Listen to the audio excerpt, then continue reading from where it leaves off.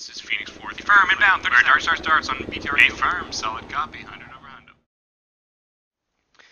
Hey, it's me. Yeah, so we're essentially starting off from where we went last time with the UH-1H in DCS. We've got ground power. Everything's kind of turned on. When we got ground power, master caution light came on telling us, hey, guess what? External power. We don't give a shit about that. Reset. Boom. It's off. No one cares. Nice. So we have ground power. Next thing that we're going to want to do is actually, turn on the helo. So with power flowing through the system, we're going to want to look back up at our overhead console. We're going to take a look at our exterior lights here, because those are what we're going to want to turn on. Make sure that when we talk to the ATC, they know who's talking to them. So anti-collision lights on. Those are strobe lights. You'll be able to see the strobe here. Position lights are, as you can see in the bottom right corner, or will see in the bottom right corner, are our little position lights, the red and blues that show up. You can set those dim or bright. Since we're have external power, we'll go ahead and set that to bright. We don't really care about power draw on the system. And why not? We'll also go ahead and set those to flash. So those lights are now flashing. If we didn't want them, we could turn it to its neutral position off, or hey, have it steady. Flash, I believe, takes a little bit more power, so I usually save that for if I'm doing an external power run. Cool. So we should be able to be mostly seen now. The last light we're going to want to turn on is our landing light. So on with the landing light, and we're actually going to go ahead and leave that stowed. If you wanted to extend your landing light or stow it, you can use this little trigger here. So if you toggle it forward, you'll see our landing light extends. If you pull it back, you'll see it retracts. And to turn it off, you just return it to its neutral position. Neat. So with our power done, our lights on, we're going to want to probably talk to the ATC, which requires our radio. Now the ATC is functioning on, I believe, 4 different radio channels. So we can talk to it on VHF, we could talk to it on ultra high frequency, and I believe we could even talk to it on FM if we wanted to. So we might as well go over what all these things do.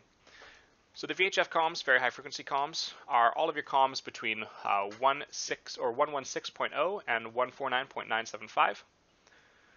You can change the channels by twisting these top parts, these top knobs.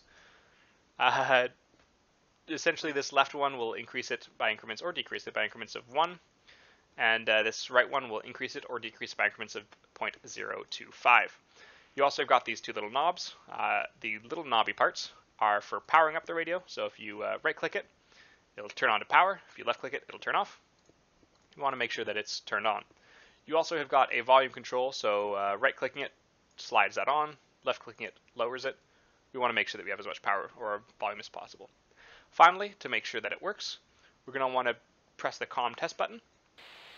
And hey, we can hear it. Boom. That's great news. So we're going to go ahead and turn this to channel 134 for Kutaisi Airport, or Kutaisi. Boom, power. If we wanted to talk to them on the UHF, there's a couple ways you could do that. I believe it's set to one of these presets. I just don't remember which one. To select a preset, you'll take this left knob, push it forward as far as possible, and then right-click and left-click this knob to turn it and select the preset you want. You've got between 1 and 20, and those can be set beforehand in the editor. You also have got the manual position, the center position on this this selector switch, which will have the radio read whatever is indicated here, as opposed to a preset.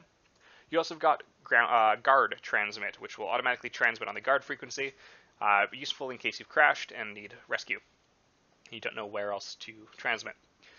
When it's set to manual, you've got 3 knobs which affect the frequency that you're transmitting on. For the first frequency, you've got this leftmost knob. This is going to be the hundredths and tenths by increments of 1. So roll the mouse wheel, you can see that goes up. So the ultra frequency is everything from 200.00 to 39.995, I believe. Yeah, so this next knob affects your 1s, of course, increments of 1, surprise, surprise, and this next one is everything else by 0.05. So 399.95, fantastic, that's the highest transmission. This next knob essentially tells how the radio functions. Either off, it doesn't function at all. Transmit, receive, it both transmits and also receives. Transmit and receives, and it also receives the guard channel, or ADF. So it will function as an automatic direction finder. We'll get into that in a separate video. It doesn't work on this helicopter anyways, the UHF, so don't worry about it. All right. Also FM, the best radio in my opinion. So the FM radio, has a very small amount of range. It only can transmit and receive on 30.00 all the way up to 75.95, I believe. Yes. So as you can see, this dial is the tenths by increments of 1. This dial is the ones by increments of 1. This dial is the tenths by increments of 1. And this guy is the hundredths by increments of 0.05. So only 2 positions for that guy. The other knobs are the squelch. And hold up. Turns out Dum Dum past me kind of messed up on the whole squelch knob thing. So the squelch knob has got 3 positions. The leftmost one there is dis or disable, which means that the squelch circuits are disabled. You won't get a squelch. The middle one is car or carrier, which means that the squelch tones will operate as you'd like normally in the presence of any carrier. So if you receive a transmission, you will have the normal squelch. It does not mean an aircraft carrier. The last one is tone, which only opens or unsquelches in the presence of 150 CPS tone modulation, which is essentially a modulation of the frequency by one frequency. I assume in this case is 150 CPS. Hope that clears some shit up. Good watching. You can set the overall volume with this middle knob, and on the right here, you can set how it functions, either off, transmit receive, which is transmitting or receiving on the chosen frequency, retransmit, which means anything that you receive on this frequency, you'll also then transmit it. It's good for boosting someone else's signal. And also homing, which will have your marker beacon here show you where a transmission is coming from. Very good for navigation. Next up, we have our radio selector switch. We've already gone over that, so we'll just set it to 3. As I mentioned, is the VHF. Cool. So we've got our nav set up to the ATC. We've got our lights so that ATC can see us. Last thing to do is to do a little controls wash. So throttle all the way up, throttle all the way down. Just make sure that we have that full range of motion. The friction is how we like it. We'll also look up at our rotors. Add full collective. We want to see that trailing edge come down as it's doing. And neutralize it. Make that trailing edge come back up. Last up, we'll want to do a wash with our cyclic. If your helicopter blades are positioned like fore and aft, as it is, pushing the stick left should have that trailing edge come up, and pushing it right should have that trailing edge come down. Pushing it fore and aft will do absolutely nothing. There we are. This is due to something called gyroscopic precession, and we'll go over it in the flying supplement. So everything seems to be working fine for our rotor positions. Next up is to call the ATC. So we're going to go ahead and hit our radio trigger again. This time select ATC, Kutaisi, and request startup. Kutaisi. Request startup. Enfield 1-1. Kutaisi, cleared for startup. Wind 070 at 3 meters per second. Grand. Nice little gentle wind. So we've got clearance to start up. The way that we do that in this helicopter is next to this, or on the bottom of this gearbox, there's a little engine start button. So if you hold that down, your engine will start to ignite and move. There's a couple things we're going to want to watch as that happens, though. This DC voltometer, if we're taking a battery power start, if it's below half, there's a chance that the helicopter will not start. You have a bit of wiggle room, but the halfway mark is usually how I like to mark it. The other things that we'll want to watch are the rotor and engine RPMs. We'll want to make sure those are increasing. They shouldn't quite hit the green or the yellow, but they should lie, I think, just around this area here. So we're going to want to watch for that. Our torque should come up. If it ever passes the red, we'll want to stop immediately. The exhaust temperature will come up. Again, if it passes red during the startup, we'll want to turn off, start the startup, or stop the startup immediately. The final thing that we'll want to keep an eye on is this gas producer. So as soon as we start holding down the button, that gas producer will start to raise. At about 20%, well, we'll probably go over it as we do it. So let's go ahead and hold that button down. you can hear the system starting. Even though we're connected to ground power, you can see quite a significant decrease. So as it raises past 20%, the helicopter blades start to spin. 30%, you get oscillations. At 40%, we can stop holding down the button. There we go, and we have a successful engine start. Not so surprising, external power, very easy to start the engine. So with the engine started, there's a couple things we'll want to watch. The DC generator light should go out. It means our DC generator is fully functioning and actually, generating power. Hydraulic pressure, we want to make sure that that normalizes, so that disappears. Oh, we're good. Transmission oil pressure also goes out. DC generator still isn't functioning, so that might mean that I've messed something up. We're going to want to take a look up here. We are good. It's likely because we have the external power in our system in that case. Anyways, I'm getting ahead of myself. If when turning on the engine, if that does not pass 40% on the gas producer before 40 seconds has passed, cut the engine immediately. It's a failed start. Set yourself up with ground power if you're doing a battery start, or potentially even reload the mission. Something's gone wrong.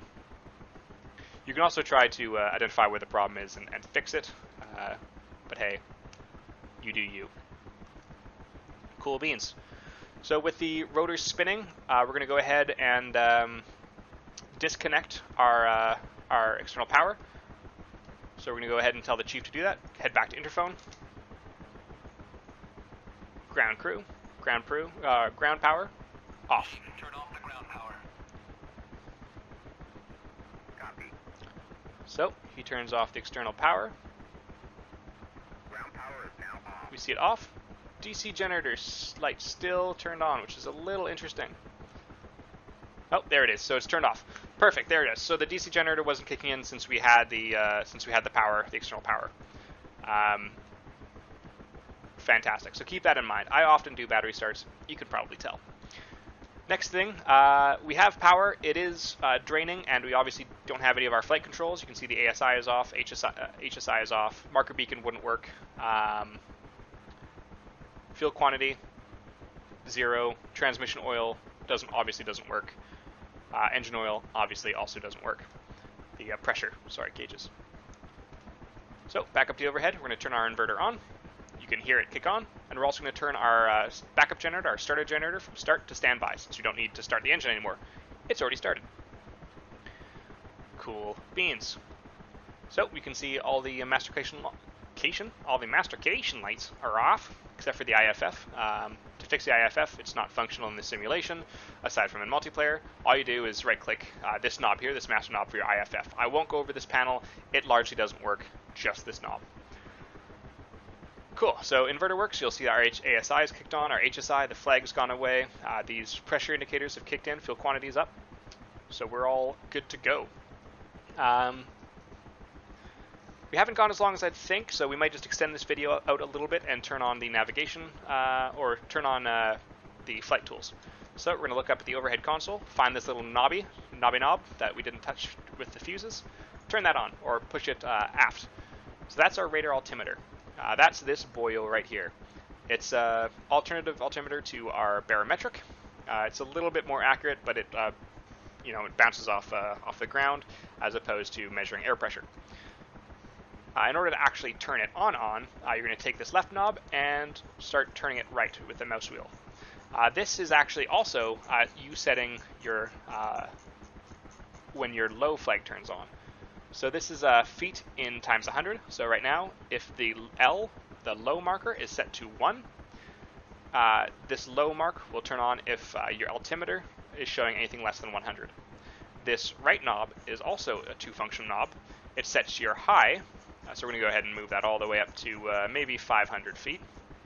And also, if you push it in, functions as a test. So I want to make sure that that radar altimeter is showing at or as close to 1,000 as possible. It's 990, so just keep in mind we might have just a little bit of error in that. So that's fine. Cool. We're neat. Radar altimeter on. Compass not on. Next thing we're going to want is our compass. You may notice that we have our compass, our HSI, but we also have a magnetic compass. The things to note are the synchronizing knob, which is this little right knob here, and the X up here. So since we see that we're facing roughly 150 degrees on our magnetic compass, we're going to turn the synchronizing knob using mouse wheel actions until we get up to 150 or as near as possible. You'll see this X start to disappear, replaced by a circle. Your goal is to have half an X and half a circle. If it's all a circle, you've gone too far. If it's all an X, you haven't gone far enough. So we're going to go ahead and get circle over X at roughly looks like about 152, 153. The other things that you can affect here is your heading set bug. All this is a guide which will show a heading. You want that ideally to be touching its little echelon-y tip to the top there. So just set that heading knob where you want and steer so the bug touches tips with this this 12 o'clock knob. You have also got two little arrows here. This skinny arrow is your ADF, so anything that your automatic direction finder, which we'll get into in a later video, that'll show the direczione, that is in relation to you. And the fat knob, or the fat arrow, is the VOR. So any VOR station that you're clicked onto with your ILS, or not your ILS, or your Navcom, that'll show you where that is. So we'll get into that in a later video. You can set whether or not the ADF needle is kind of its own little thing, or you can also slave it to your VOR, so only have VOR navigation. I generally leave it to ADF. I don't find the arrows too overwhelming. So you might think to yourself, sweet, shut up, let's go fly. There's one last thing we need to do, and that's to actually run up the engine. Right now our throttle is at idle. It should have been at idle when you started the helicopter. If you're having failures, check and make sure that your throttle is at idle. So the way that we're going to fix this is we're going to slowly roll up our throttle. And we're going to watch this RPM gauge as well as the torque and the exhaust gauges. Make sure that everything sits in the green or at least below the red. So exhaust is kind of normalized, that's good. RPMs have normalized, that's fantastic. Torque raised briefly, but then kicked back down as our tail rotor kicked in to reduce some of the strain on our main rotor. Cool. And the last thing is to close the cockpit doors. Right control and C. Click. Grand Daddy-O. So there it is. We have everything we need to pretty much just fly a visual approach around this airfield. But hey, why don't you stay tuned and we'll go over just some example navigation in the next little video. I will see you then, or I won't see you at all maybe.